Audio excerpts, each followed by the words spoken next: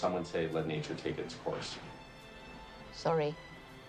I didn't care what anybody said. I was going to help the chimps if I could.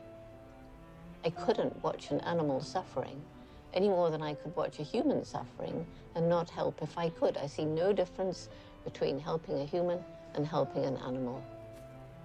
I mean, yes, we could have gone on and fed him every day and kept him alive. For what reason? To be honest, if that happens to me, I do not wish to be kept alive either. Were you ever concerned that you might have carried it in? No. The first examples of polio were not from our chimps. They were way to the south, and that's where the human polio was.